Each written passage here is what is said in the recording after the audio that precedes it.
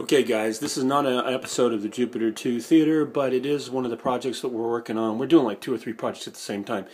So I wanted to show you this. This is a sewing room actually it was a bedroom we converted after the kids moved out and turned into a sewing room for my wife. So you walk through the door and you got all kinds of shelving in here. I mean, lots and lots of shelving, as you can see.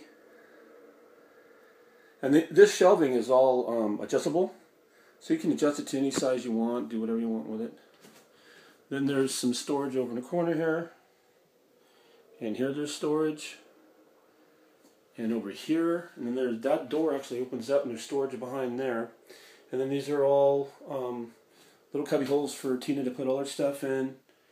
And then she's got a lighted counter and a countertop, and then all her sewing stuff goes there. And then some more storage on the bottom. And then this is a table that actually is on wheels that she can roll around. That's one table. That'd be like for, you know, extra stuff cutting, that kind of thing.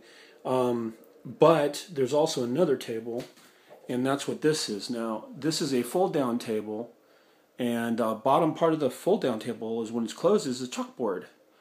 Which I think is brilliant. That was Tina's design.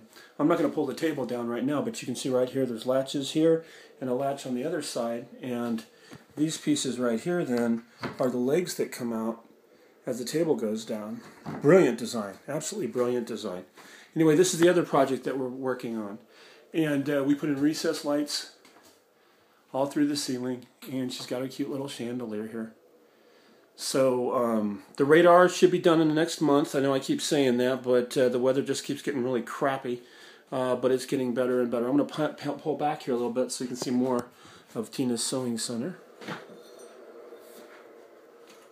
So as you can see, it's turned out pretty decent. And of course we put in some flooring and whatnot.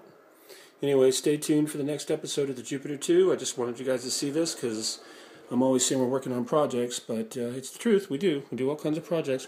Next thing's going to be a crafting room for my wife.